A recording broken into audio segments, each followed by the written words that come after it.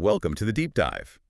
You're here because you want to get straight to the core of things fast. And today we're digging into something really fundamental in the golf swing, how we use the ground. Yeah, it's something that's always been talked about, right? Weight shift, ground forces. Exactly. But it often feels, well, abstract. What does it actually mean? What are my feet doing?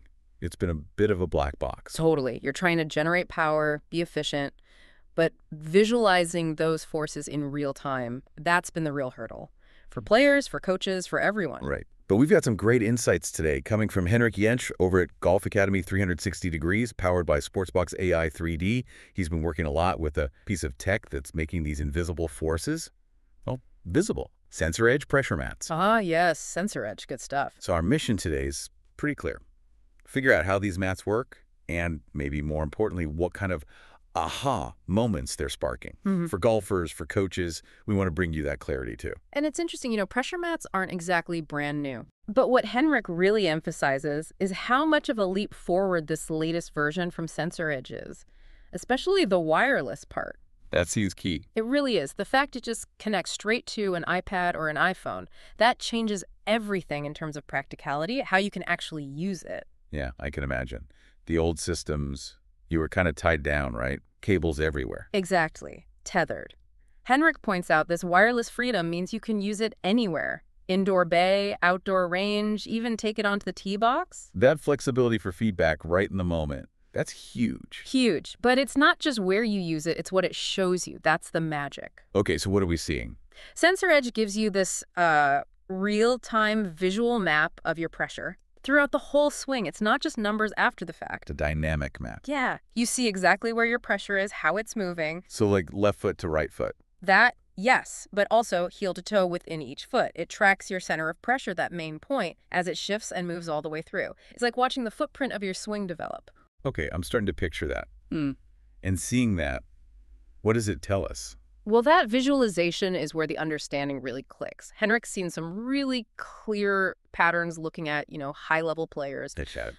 A really significant pressure shift onto the trail side and the backswing, that's maybe expected.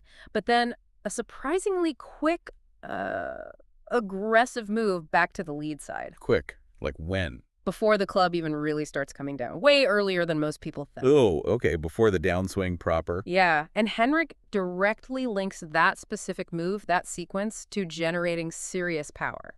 So it's not just about swinging harder with the arms. Not at all. It's about the timing, the rhythm, how efficiently you're using the ground for leverage, like pushing off starting blocks, that efficient transfer of energy. Yeah, makes sense. Using the ground as the power source. Precisely. And this is where those aha moments often happen for students. Henrik says, he can explain weight shift concepts all day long. Talk, draw diagrams. Right. But the second a student sees their own pressure trace, their own pattern, right next to a pro's trace, something just clicks. Ah, the visual comparison. That must be powerful. It really is. Suddenly, the abstract becomes concrete. They see the difference between what they feel like they're doing and what the pressure trace shows they're actually doing. Bridging that feel versus real gap, that's always the challenge in golf instruction. Always. And this immediate visual feedback lets the coach pinpoint things so much faster.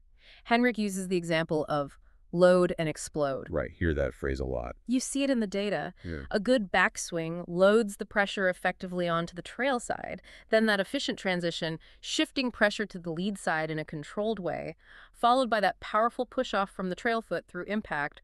That's using the ground. That's where the speed comes from in top players. It paints a really clear picture. And SensorEdge is the tool making that picture visible. Exactly. Henrik describes the mat itself as, thin but tough, easy to roll up, carry around. Very portable. And the app sounds clean, intuitive, designed for quick feedback you can actually use, not just a ton of confusing numbers. So what does the app show? Just the moving dot? It shows the visual pressure map, like a heat map sometimes. It gives you the numerical data, too, if you want to dive deep. And, crucially, you can overlay swings. Overlay. Like comparing my swing to a previous one. Or to a pro. Both. That side-by-side comparison is incredibly insightful for the player and the coach. You see the differences immediately. I can see how that would speed things up. Is it just for elite players, though? No, not at all. Henrik makes a strong point that it's valuable for everyone. Beginners who might be, swaying way too much. Yeah, see that a lot. All the way to elite players just trying to dial in that tiny little transition move. Having objective data guides the coaching, helps the player understand the feel they need to find. It really changes the conversation.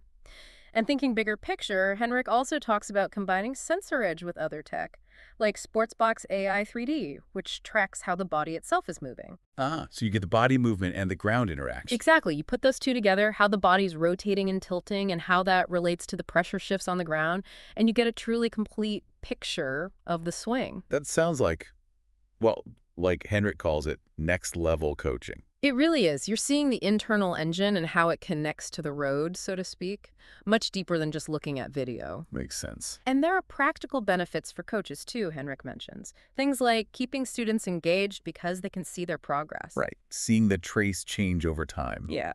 Leads to better retention, more follow-up, and it helps a coach stand out, using cutting-edge visual tools to get results. So wrapping this up for our listener, the main takeaway seems to be SensorEdge gives you a window into a crucial but usually hidden part of the golf swing, your connection with the ground. Yeah, it provides that visual, data-backed way to understand it and ultimately improve it, finding more power, better balance, more consistency by seeing what was invisible before. That potential for the aha moment is really compelling, finally seeing those forces everyone talks about. It can genuinely change how you think about building a powerful swing right from the ground up. Definitely food for thought. So for everyone listening, think about your own game or your coaching. How could actually seeing your pressure trace change things? What might you discover? And maybe a final thought to leave people with. Now that we understand how important seeing these ground forces is, thanks to tech like SensorEdge, what other maybe subtle things in the swing are we not seeing?